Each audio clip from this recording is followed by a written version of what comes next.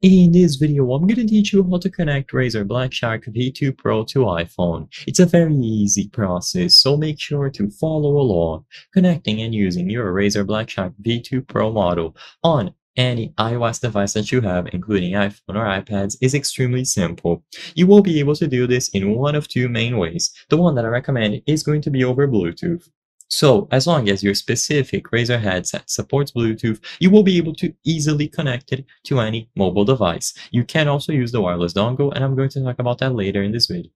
For Bluetooth, all that you have to do is ensure that the headset is powered on, and then press and hold the equalizer or the Razer Smart Switch button for 7 seconds. As you can see, it is this button highlighted here.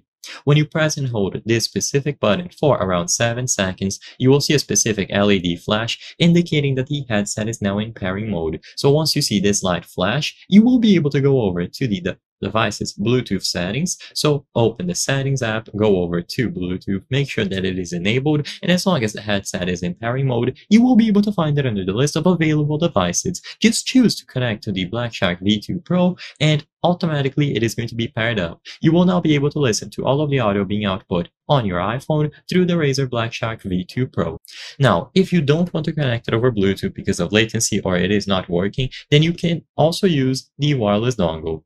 Usually, this will either be a USB-A wireless dongle or a USB-C. If you have the USB-C one, it is much easier. You just have to make sure that the USB Type-C dongle is set to USB if there is a toggle like this one, and then just plug it into any of the available ports on your iPhone or any other mobile device. Alternatively, if you don't have the USB-C port or you are using the USB-A wireless dongle, then you will have to purchase the necessary adapter. Just purchase any adapter that allows you to use your specific dongle model, and once this is done, you will be able to connect it, power on the headset, and it should automatically pair itself up with the respective dongle that you are using.